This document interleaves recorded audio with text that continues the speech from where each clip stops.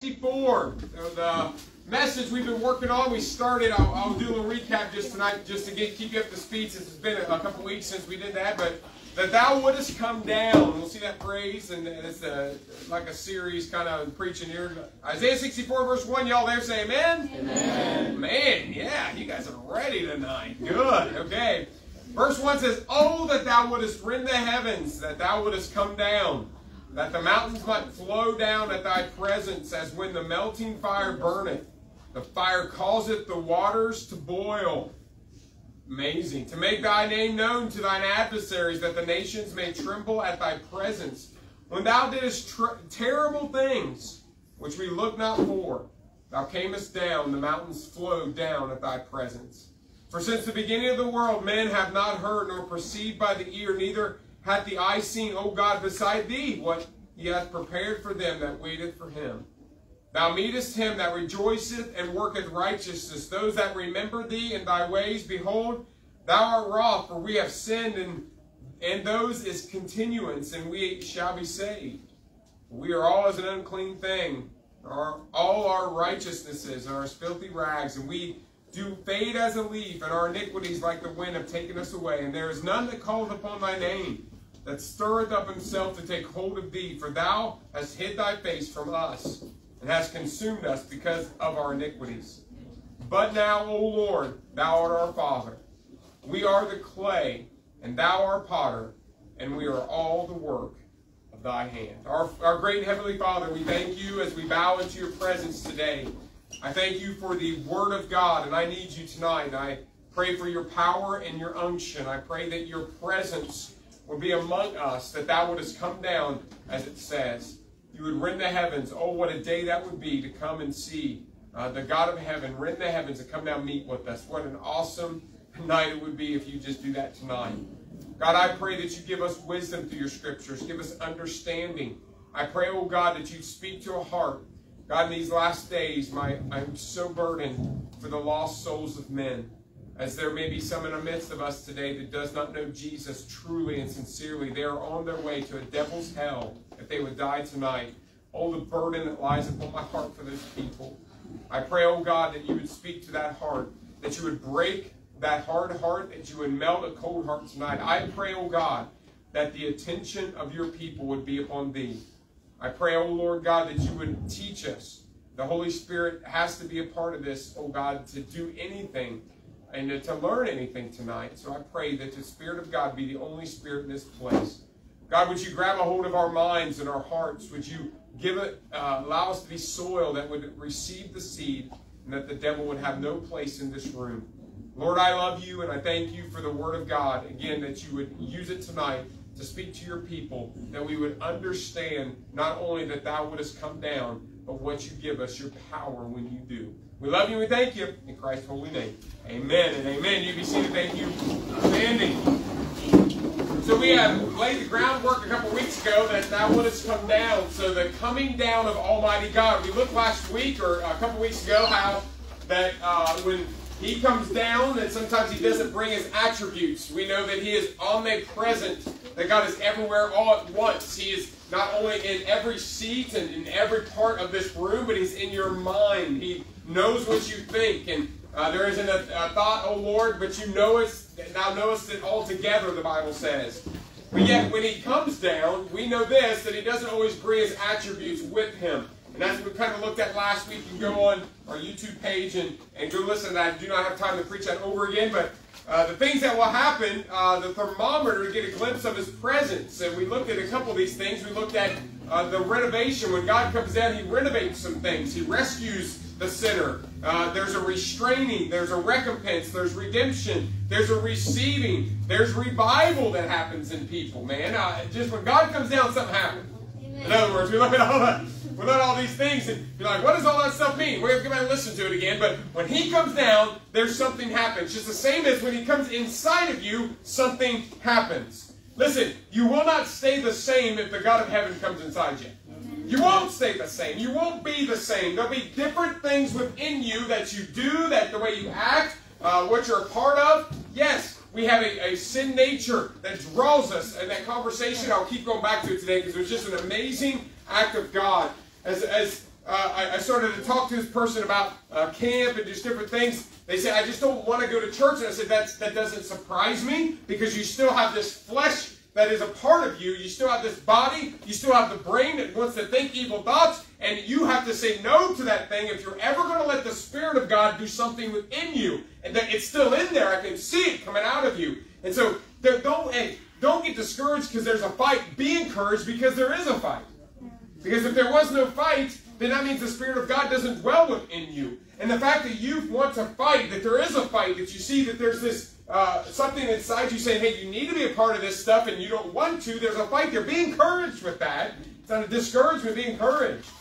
But when God comes down, there's something happens. I got a rabbit trail there. He'll do stuff, man. When He comes down, it's an amazing act. We can see in our verses. Look at verse number 1. He said that thou wouldst rend the heavens. I don't know about you, but if I look up in the sky, I don't know what it would look like if the heavens got rended. I don't know. And you say that's not a word. I just made it up. Yes, it is. It's ready. I don't know if it would be like a big rip in the sky. I don't know what that would be, but guess what? The earth itself would change when God becomes a part of it. When God moves, there's some things that happen when He moves. Look at the verse. It says, "We rend the heavens, that thou wouldst come down, the mountains might flow down with thy presence." I don't know about you, but rock's pretty hard. And for me to see rock melt and start to flow like water, that's amazing. Because when God comes down, things happen.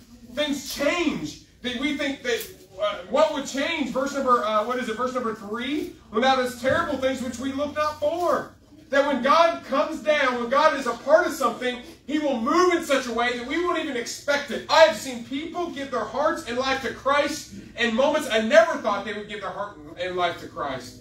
I'm sitting in this living room of this teenager today. I never thought anything, but this is what I prayed. I kid you not. I was around that area. I was visiting someone who was just right around the corner. And I said, man, Lord, she's on my heart, but I'm preaching about the power of God tonight, and I need your power. I can't do it, and I've been doing stuff in the art of the flesh. I've been trying to do it by my own power so many years. I need you to be a part of something. I need your power. And I entered in and sat down. We started talking and just started to, the presence of God. I can't explain it, but the presence of God, when that happens, something mighty happens within there. He rends the heavens. There's some things that go on when the presence of God is a part of these things. It's amazing. And so we looked at that. And so then, but we realized this too. Y'all ready? God's timing isn't ours. So it's not like we say, okay, God, we're ready for your presence. Rub the magic bottle and the genie, and you pop out and you start doing things. That's not the way God works. God's timing is not our own. But you know what I found out this? Is as we studied last week, again, I can't go through it all, but I want to set it up so that there's nothing hindering God from coming down. Yeah. I want to set it up, and I want my life to be clear. I want my heart to be clear that when God wants to come down, when He desires to come down, because listen to me, we need God. Yeah. You need God. You may not think you need God. You want to dismiss God. You want to say, well, all this stuff about God, I don't need Him in my life. Hey, you need God.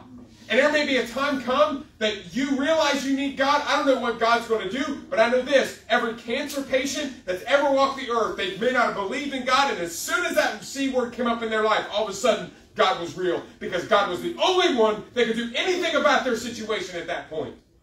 And right now, as teenagers or adults, we may think, we got everything under control. We don't really need God. I don't need to pray that much. I don't need to read my Bible that much. But the moment God strips our lives of things and we realize He's in control and we're not, all of a sudden, oh, we need God now. Because we need God. And I want you to realize this before it gets to that point in your life. I want you to realize this as He gave this realization to me, that I need Him whether things are good. I need Him whether things are bad. I need God consistently all the time. And so do you.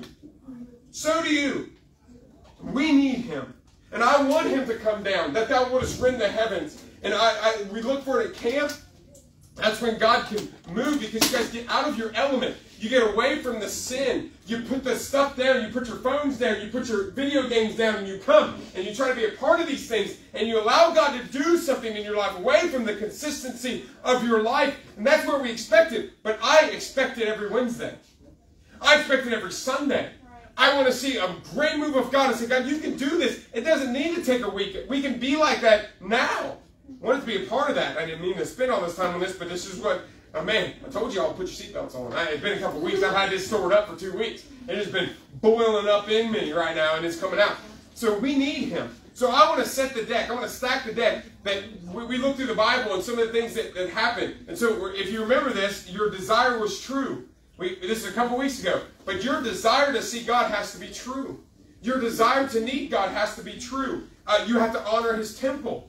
You see that as we looked at when Solomon dedicated the temple, they were honoring God's temple. When you come into the church house and you honor his temple, there's something about that God says. I was talking to this person, I said, when's the last time you heard the voice of God? I ain't heard the voice of God. I started weeping again, just crying all over the place. And I said, when's the last time? I didn't heard the voice of God. Some of you have never heard the voice of God, and that's sad. No wonder you're in a hopeless, and our world's in a hopeless situation right now. They can't hear the mighty voice of God, the only thing that will give you hope. Everything that you place your hope in this world fails at some point because it'll die. It'll go away. It'll no longer be in existence. But the God that I know, the God of Scripture, he is always in existence. He never dies. I said he has an endless priesthood because he ever liveth to make intercession for us. That's why there's hope in him. Because your mom and dad, you call them for advice, but they may not be there. You may have a friend that you can rely on and lean into, that you can text, that you can say, look, I need help in this situation. They may be there, but there may be times they're not. But we have a God who's always there. And his voice is always ready. And I talked to her, I said, he wants to talk to you, but you know where I know he says he will talk to you is in his house. That's where I know he'll talk to you is in his house. So when you get in his house, there's honor to it. Man, it sets up that God will come down. Not only that, but your brokenness. Remember, brokenness is a treasure. You come to God broken, needing fixed. Oh, God likes to move in. It's not a matter of the brokenness. We can't fake that. But you have to have a brokenness about you. Why would God come down? If you look at the 7 things that I listed, every time that God came down in Scripture, and we say that, there was something that needed fixed. In the beginning God created the heaven and the earth, and the earth was without form and void, and darkness is upon the face of the deep. Something needed fixed. So what God do? He came down. Babylon. You go through all those things. Something needs fixed, and brokenness has to be a treasure. And then your expectation has to be trashed. Remember that?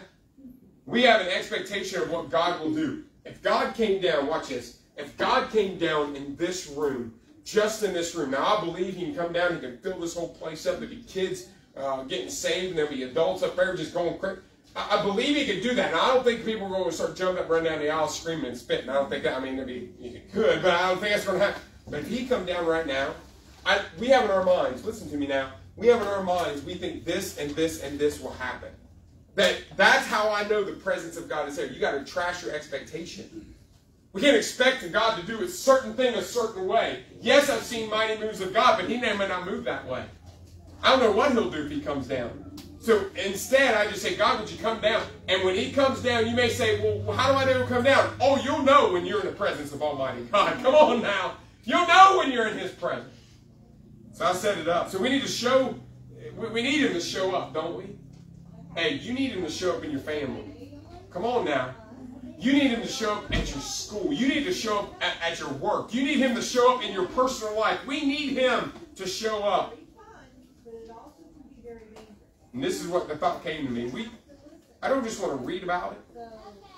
I want to experience it myself. Hey, I don't want to see it. I don't just want to see God. I want to experience it myself.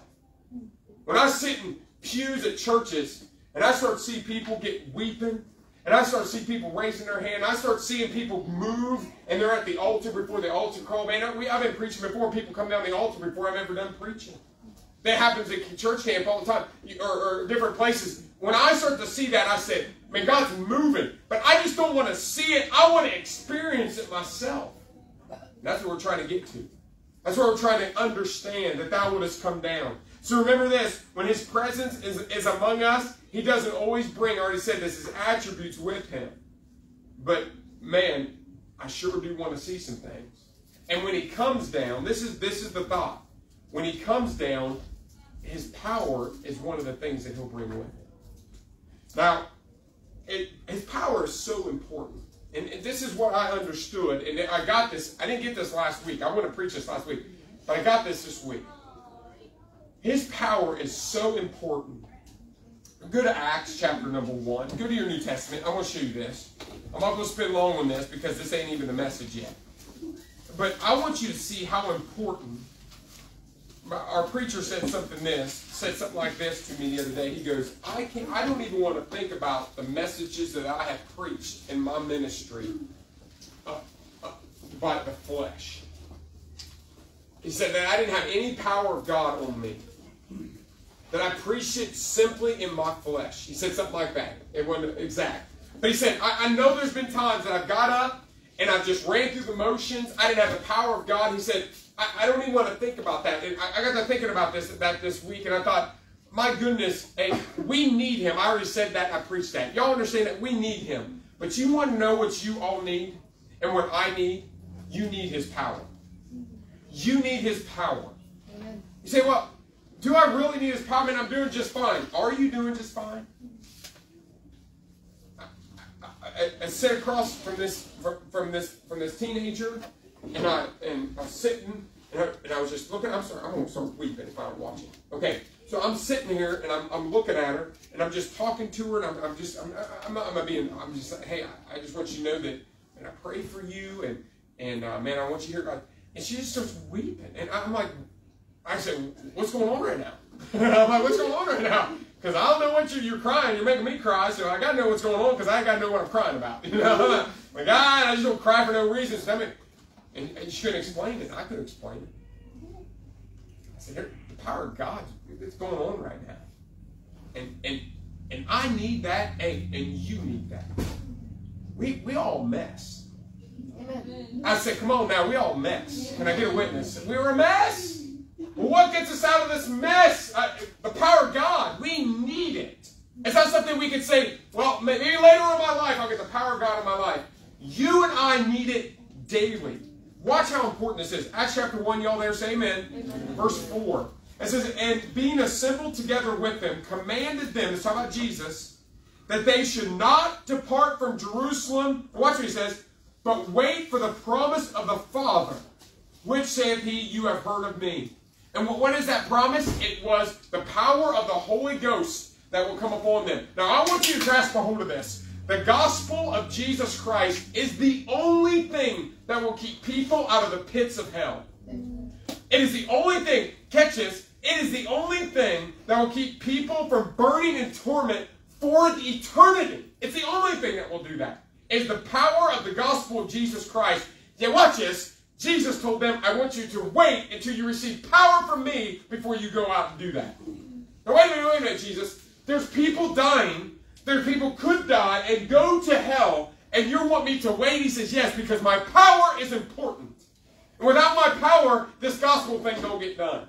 And so in my mind, I'm thinking, my goodness, how many times have I preached, and without the power of God upon me to bring sinners to repentance, to bring someone to a saving knowledge of Jesus, that I just preached in the flesh, the power of God wasn't on the place, and they went home unconverted, and they didn't know Jesus, and they never got a hold of Jesus, and they would still die and go to hell. My mind went to that, because the power of God is important. If you're ever going to witness for him effectively, if you're ever going to be a Christian effectively for him, if you're ever going to do something for Jesus, you have to have the power of God on your life. That's how important it was. John chapter 15, verse 5, you write this down, isn't on that paper. Jesus said this, without me, you can do nothing. That's what he says. Without me, ye can do nothing. Wait a minute. I can do a lot of things, right? Without God? No. He says, without my power, there's nothing really going to come out of your life worth anything. Because without me, you can do nothing. Do you all seeing this, teenager, adults? You seeing this? We need his power. Philippians 4:13, I can do all things through Christ who strengthened me, right? What is that? It's the power of God. See, we need his power in our lives. And this whole thought that thou wouldest rend the heavens and that wouldest come down. Why does he need to come down? Because we need him. But when he comes down, I want him to bring his power with him. That we can be endued with the power. That we can be filled with his power. That we can do something for him in his power and not just in ours, because ours isn't worth really much anything. And so this power of God that's resting on our life, man, you need it, I need it. I don't know if you're getting this, but I'm telling you, we need his power. And so look at his power tonight. Number one, I want you to write this down. If you're taking notes or if you got that paper, just write this in a blank. Look at the potential of power. The power of God. I just want you to understand this. You hear me tonight? Is God powerful, or how powerful is God? His power is an example of how we can see something but not experience it personally. So when we look at his power, when we describe his power, we can see that what we can tap into, in other words. That our personal experience of God, when I say the potential of power, this is what we're asking God to give us, is a portion of his power. Look at this. Isaiah chapter 64. Go back there. Go Isaiah chapter 64. We can see this power of God, but not experience it personally. This is what I'm talking about. I don't just want to see this stuff. I want to see families getting saved because teenagers get on fire and they have power on their life, and yet I'm left going, where's the power of my life? Oh, no. When God comes down, when he rends the heavens, when that would has come down, when he comes down, he brings his power with him. Hey, he doesn't pick and choose people. I want to give you power and you power and you power. But the rest of you, I'm sorry, I'm just coming down to give them. No. The people that receive it, that when he comes down and we get his power on our life are those that have prepared. Those that say, that's me. I'm going to prepare myself. My desire is going to be right. I'm going to honor his temple. I'm going to get rid of these things. He wants to give it to all. And watch his potential. Isaiah chapter 64. I kind of read through this real quick. I'm too busy preaching, not enough turning here. To Isaiah 64, he would have rend the heavens. You see that? That the mountains may flow down at thy presence. Watch this, verse 2. As when the melting fire burneth, the fire causeth the waters to boil. Unbelievable. It says in verse number 3, or verse 2, I'm sorry, to make thy name known to thine adversaries, that the nations may tremble at thy presence. The nations would tremble when God comes down. Yeah, because he's powerful. All this talk in Russia and Ukraine and nuclear war, monkeypox, everybody's trying to shake up in fear. Why? I don't understand it, but I know this, because fear is a motivator. When God comes down, because he's so powerful, it'll make the nations tremble. These are the things that we see in our world. Man, they won't hold a candle to what God will do when he will come down. So we need his power. Isaiah chapter number 40. Go, turn over just a couple pages. Look at this. Isaiah chapter number 40. Isaiah 40, verse 28. Remember, I'm looking at the potential. Look, there's a God who wants to give us power, and it's not like he's lacking in it. And when he wants to give us his power, it's not like it's him coming out of us. It's him dwelling within us and using his power. You ever witness to someone? You ever do something, you'd be like, man, that was awesome. That was so cool. You read through your Bible and it comes alive to you. That's the power of God. That's not something you conjured up in your head. When you sit in services and all of a sudden God's starting to move you and speak to you and you're like, man, that was just amazing. I don't know what was that? That was the power of God. That was when the heavens you'd come down. There's the power of God. But look at this. We need his power. Look at verse 28. Isaiah chapter 40, verse 28. He says, Hast thou not known? Hast thou not heard that the everlasting God, the Lord, the creator of the ends of the earth, fainteth not? This is the power that we can tap into. This is the power that you and I can have. It says there's a God who never faints. Watch this. Neither is weary.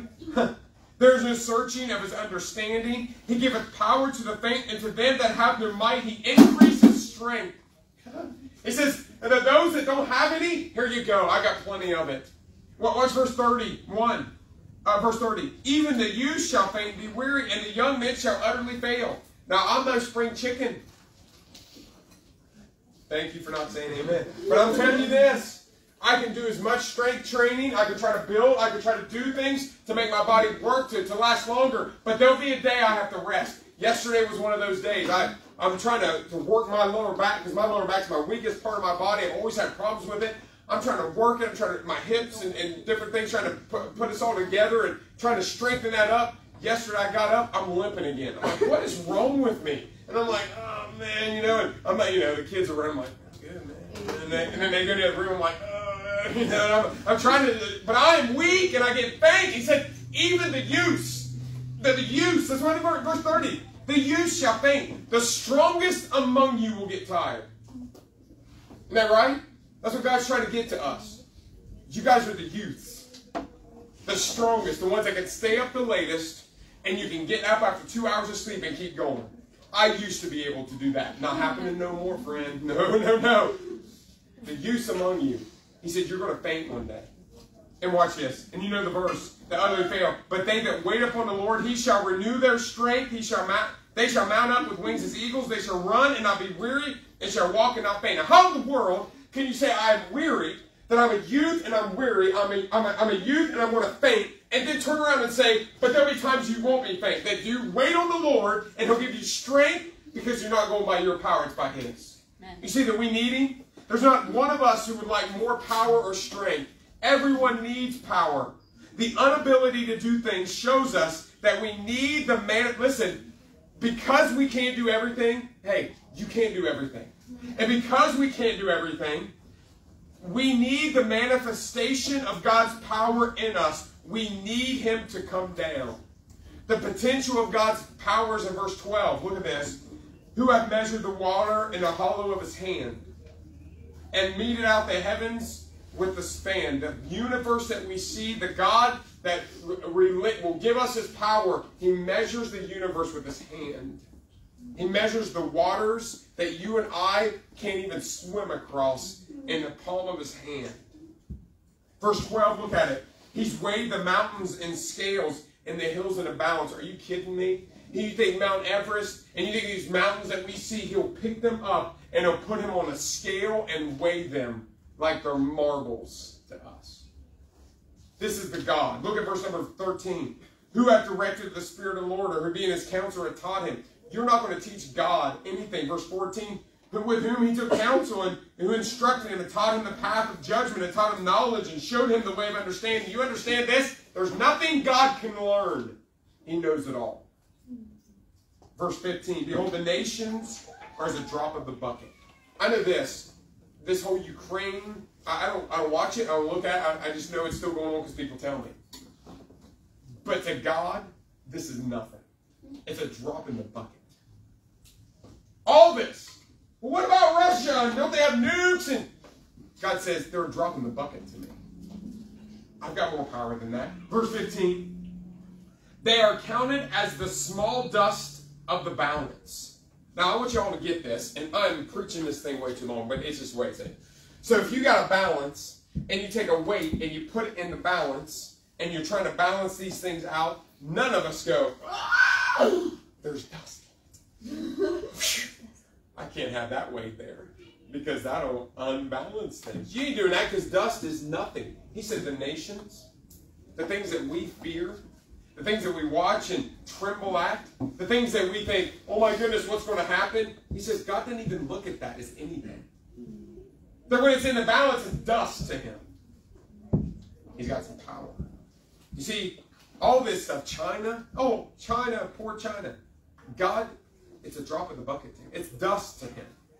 He taketh up, look, he says, behold, he taketh up the isles as a very little thing. There's nothing to him and his power.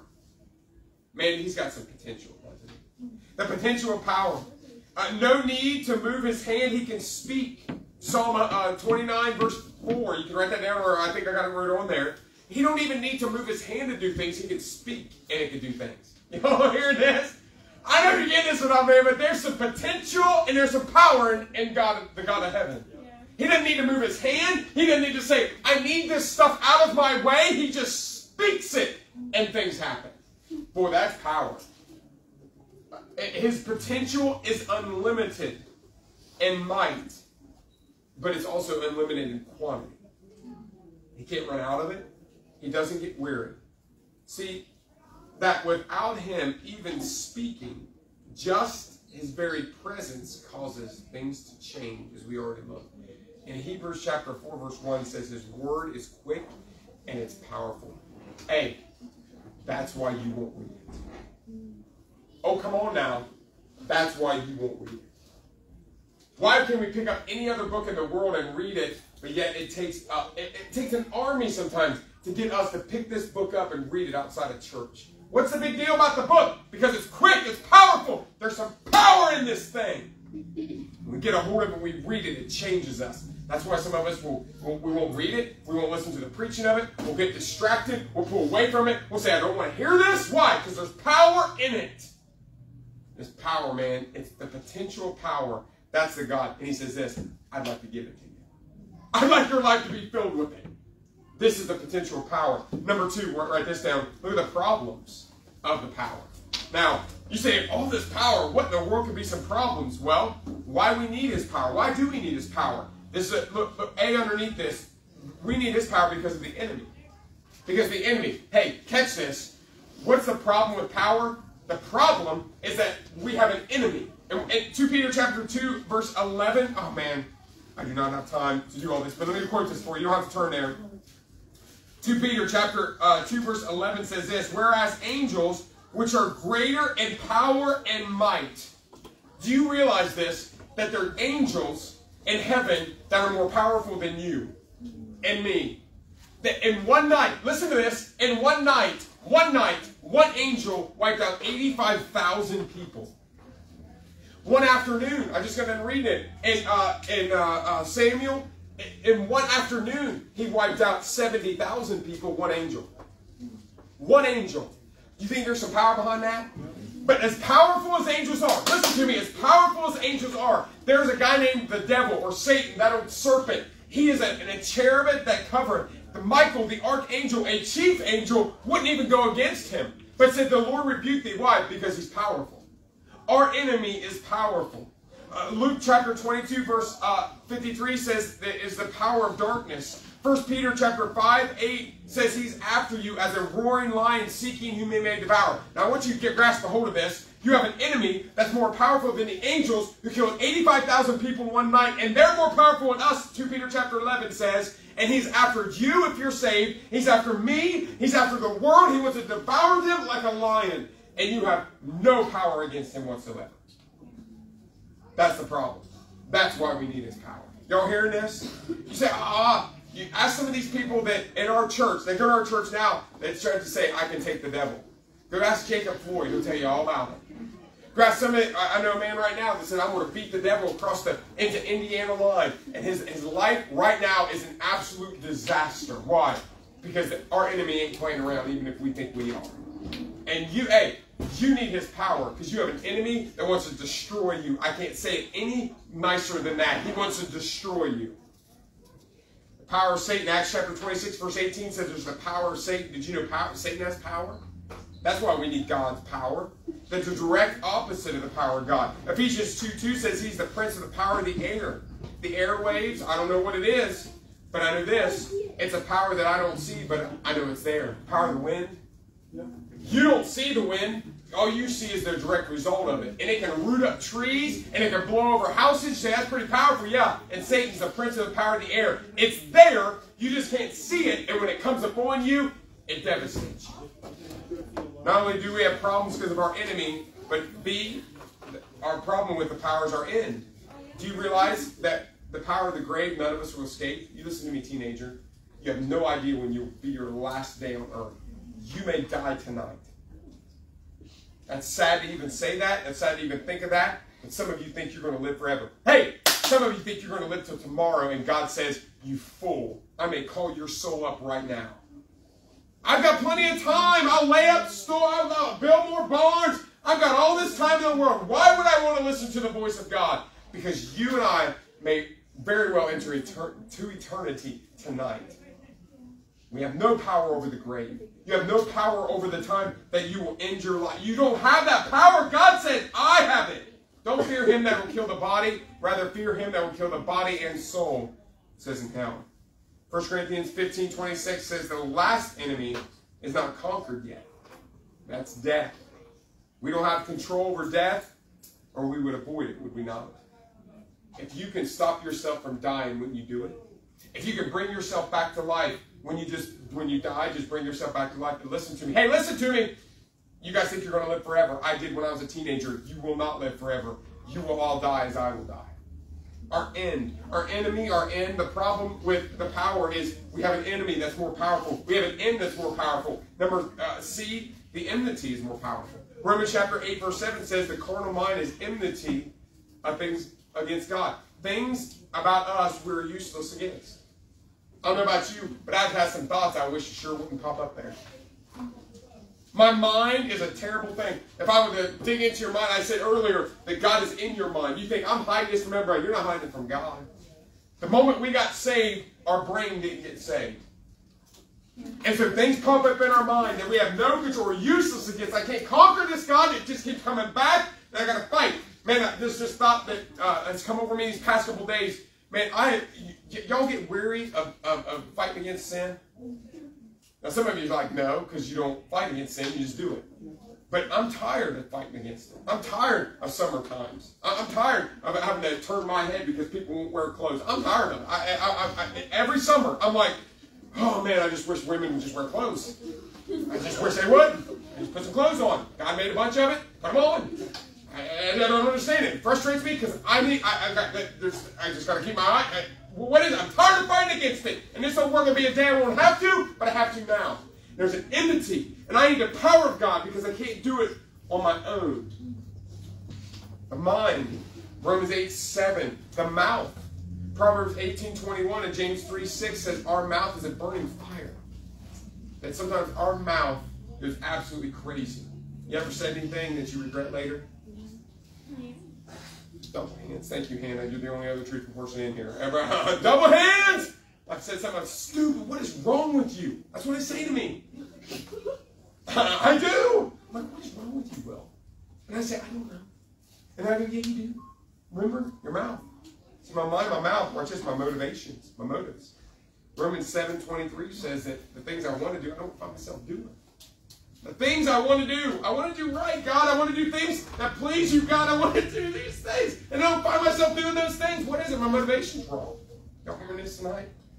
Why do I need the power of God? What's the problem? Because we got some powerful stuff coming against us. And you're not going to conquer it on your own. You're not going to go to a cave and meditate and get the things out of your mind. You're not going to get better friends and fix you. You're not going to get a better cell phone and fix you. You're not going to get a better you. And listen, you need the power of God. I need the power of God. I need the power of God. We need His power to defeat the problems. You will not conquer without Him.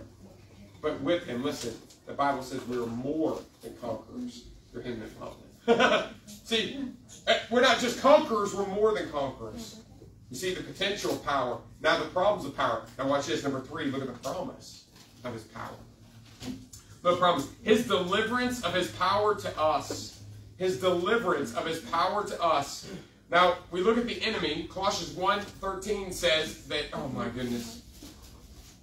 I ain't got enough time to preach this, but Proverbs 1:13 says this, who hath delivered us from the power of darkness. You see, our enemy, the power of darkness, God says this, He just completely, our enemy, He says, I've delivered you from that. Our victory, our end. 1 Corinthians 15, verse 57 says, the last, I got to read it. 1 Corinthians 15:57 says, but thanks be to God which giveth us the victory through our Lord Jesus Christ. He says, the sting of death, the sin, and the strength of sin is the law. He said that right now we have the death, but we will get the victory because of the power of God through Jesus Christ. He said we're going to win the victory of our end. Our enemies defeated, our ends defeated, and then our enmity. Colossians 2 verse 14 says this. It says, blotting out the handwriting of ordinances that was against us, which is contrary to us, and He took it out of the way, nailing it to His cross. You see, He has gave us the victory through His power, but it's only through His power. That's why we're saying that thou wouldst come down. It makes sense in Scripture. Our faith, the way we live our lives for Christ in some ways shouldn't make sense. Y'all understand? Listen, the way we should do things sometimes should not make sense to God. Because it's foolishness to the world. Why? Do you ever think about this? I mean, maybe it's just me.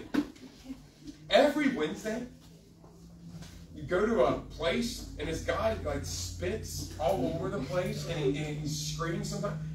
What in the world am I doing? That doesn't make sense. Some things that God don't. We just do them because God does. And then there's power in them. There's power in them, man! And that's why the world's like, what is this? Ain't no power in that. And oh, yes, there is. Because some things just don't make sense. But it makes sense in Scripture. We're to rest and rely on the power of God, not on our own wisdom. Write this down. A, look at the proof of his power. The proof of his power. Philippians 3:10 says, I was in Colossians. Philippians 3:10 says that I may know him, and it says, this is what the Bible says, and the power of his resurrection. But watch this. The proof that Jesus has power is that he raised himself from the dead. That he raised himself from the dead. He ain't got no power. You want to bet? He does something that no one else can do. That's the proof of his power. Acts chapter 2, verse 3, you can look at this. Matthew 28 says, all power, that's what Jesus said, all power is given to me in heaven and in earth. It's proof he must be where we go. All power is given to me in heaven and in earth. If you're getting anything done for Jesus, he said, he has to be where you go. The proof of his power. John 10:18 says, I don't no one takes my life from me. I lay it down that I might take it up. I have the power to take it up again. You can look the verses up. It's amazing. The proof of power. A. B. Look at the person of power. 1 Corinthians chapter 1. Let's go. Turn there. 1 Corinthians chapter 1. Real quick. 1 Corinthians 1. Turn there. The person of power. I want you to understand this tonight. Listen. I'm talking about all this power. And I'm not talking about necessarily strength or being able to lift, but I'm telling you, Samson had some power from God. But did you know this? That there's a guy possessed with devils in the New Testament that broke the chains when they tried to chain him. The maniac of Gadara. They said they chained him and he would break the chains because Satan has power too. So this strength power, yes, there's some with God, but that's not the power we're talking about. We're talking about when you finally get a hold of God, God finally gets a hold of you, and there's some power in your life. And that's what they seen in the apostles. Listen to me. It wasn't the miracles that they did. It wasn't the raising up of people. That wasn't necessarily. It said when they seen people, they took notice because they'd been with Jesus. There was something about them. When I walked in that room, that living room today, man, I'm telling you what, I walked in there, and I sat down, and God just gave me this for this night, I guess. But I walked in there, I sat down, and the presence of God was so powerful in that place. I could have preached a revival, man. It could have come down. But I didn't need to preach a revival, man. I'm sitting there just talking and explaining. I was just, I love you, and man, things, and just weeping. And you could sit in the presence of God, the power of God. We need it. We're going to get anything done. But look at the person of power. The person of power is the Lord Jesus Christ. 1 Corinthians 1:24, look at it. It says, but unto them which are called both Jews and Greeks, Christ, the power of God. You say, what's the power of God? If you ever want a definition for the power of God, it's Christ. Everything has to go through him. You can't get to God without Jesus. You cannot. I'll say it, and I'll say it to the grave. Jesus is the only way to heaven. It's the only way to heaven. You can't go any other way. You can't go through baptism. Listen to me. You can't go through church membership. You can't go because your mom and daddy went to church. You can't go to heaven just by being a good person like some of us think we're going. Because you're not a good person. Just like me. It has to be through Christ. That's the person of power. God's power is unlimited, but we must yield the instrument by which his power is delivered. We must yield to the instrument by which his power is delivered, and that's through the person of Jesus Christ. It says, Hebrews 7:16, his endless life shows that it cannot be by anyone else. It has to come through Jesus. The person of power. Proof of his power. The person of power. Watch this. The preaching of power. The preaching of power. That the Bible says, in, I think it's right here, verse 18. For the preaching of the cross is to them that perish foolishness, but unto us which are saved, it is the power of God. Now, that thou wouldest come down, right? God, do something, come down. And God has chosen, listen to this, to manifest and give his power through the preaching of his word. You ever wonder why there's so much power at camp? Because you get 4 days of preaching. Y'all go on vacation? Anybody in here? At the end of vacation, I usually don't have spiritual revivals. At the end of that week, I'm usually like, whoa, man, God is moving. This is so awesome. I want to just go out and charge hell with this crooked. Why? And you're preaching all week long. Typically. But you get to camp, you hear it preached 2 times a day for 4 days. What is that? Power of God. See, there's the preaching of power. D, there's the prayer of power. Now, this is amazing. I don't have time, but Genesis chapter 32, verse 28, and Hosea chapter 12, verse 3, it's the only time that you see this. it said that, listen, Jacob had power with God. It's the only time you see those phrases, and it's both talking about Jacob. And it's talking about the time where he got and wrestled with God. No, listen. It doesn't say power because of God. It doesn't say power by God. Hey, it says power with God. And what's that? It's when we get alone and we get in that prayer closet. And we pray.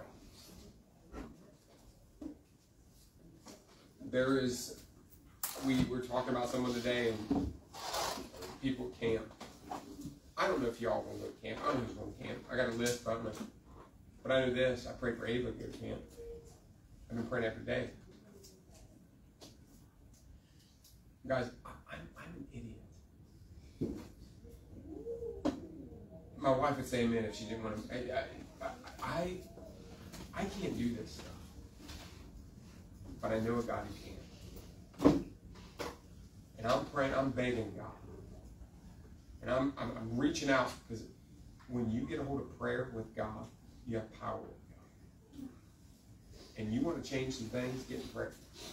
But this is what I was talking this afternoon. I said, next time you go to prayer, here's what's going to happen. You're going to start talking to God, but God's going to deal with you about your sin. You can't go to God and say, God, I want power with you, and then have sin that you've never repented of. He's not going to say, man, you just got to get that stuff.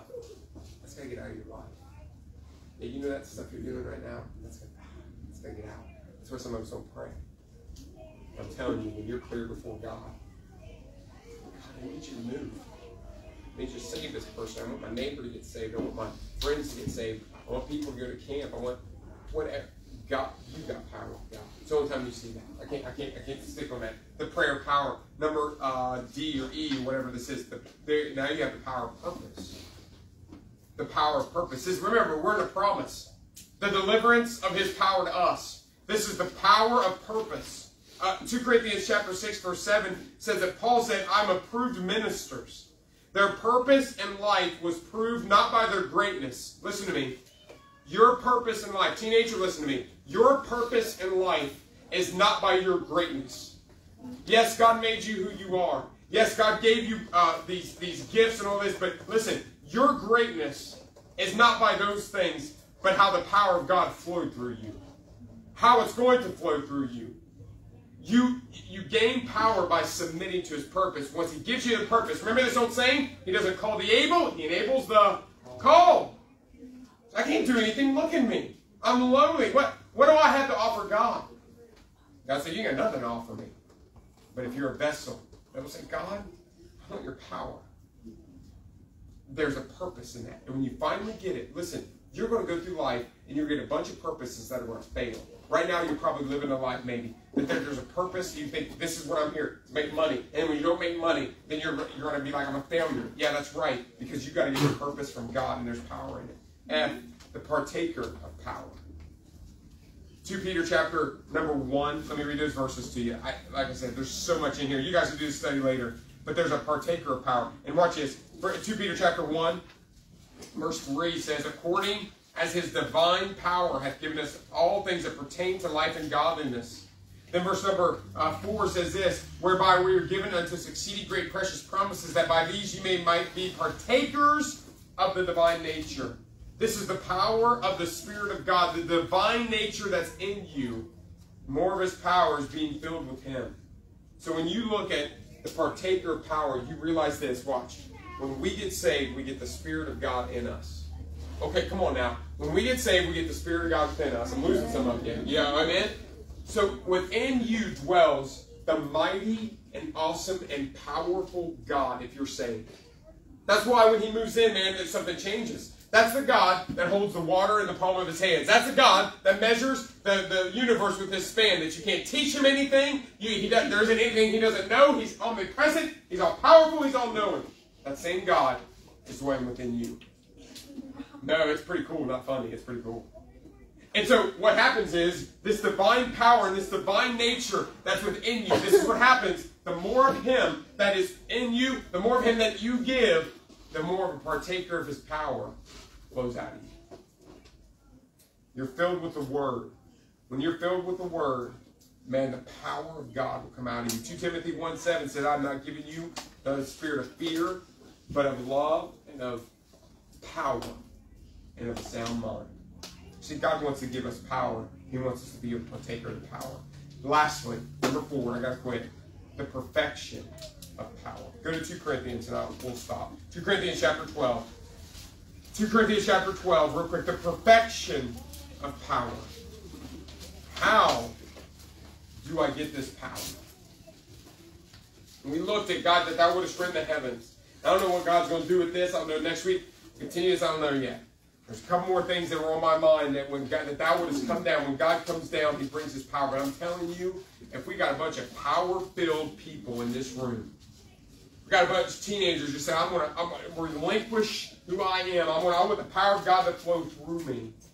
And I'm telling you what, you talk about flipping the world upside down. You talk about flipping your families upside down. You talk about some power. Look at the perfection of power. Look at 2 Corinthians chapter 12, verse 9 says this. He said unto me, this is Jesus talking to Paul, my grace is sufficient for thee, for my strength, Jesus said, is made perfect in. I don't know if you know the story or not. Look at chapter 13, verse 4. Look at chapter 13, verse 4. Watch this. For though he was crucified through weakness, on Jesus, yet he liveth by the power of God. I want you to grasp hold of this. The perfection of power in your life and mine is this. Paul, it said he had a thorn in his flesh he wanted to get rid of. God, I want you to get rid of this. And God said, I'm not getting rid of it. Because of your weakness, my power is made perfect. And what happens is this. Y'all ready for this? We don't like weakness. We don't like it. We don't like the fact that we could be weak and we could be vulnerable. We don't like that. We want to be powerful. But listen, we're not talking about our power. And the perfection of power is when we finally say, God, if you got to send me, there's something to weaken me so that your power can flow out of me. That's the perfection of power. That's why you guys, 6, 7, 8, 12 graders, that's why you guys have power with people. Because they look at you and they think, what are they going to do? The power of God flows out of you. And they're like, God's a part of it. That's why it's so effective. Because they think you is weak. And then when they see adults ought to be something, but when we submit ourselves, Paul, he had to submit himself and say, God, I don't know why you're doing this to me. And Jesus said, because my strength, when you're weak, I'm strong. You and I must stop trying to do this thing on our own power. We can't do it on our own power. I can't win people to Christ on our own power. I can't bring people to camp on our own power. I can't bring people to church on my own power. I can't go into a living room and say, I want you to weep before God. I can't do that. But when I'll say, God, I'm weak and I need you because I need his power. That's what God says. That's what I'm talking about. It hurts to be weak. We say, it isn't what I expected to have his power. It's not something that I want to do to get his power. It's not something that I can do. God says, in weakness is when my power. Now listen, God gives us those. God, would he give us those who desire for him to come down? And that thou wouldest come down, and when he comes down, would you pray, God, I need your power. But wait, I know it comes at the cost of weakness of myself. I can't do it on my own. You can't do it on your own. I got lost loved ones that need saved. I got teenagers I pray for every day. I plead for your soul, but I can't make you get saved.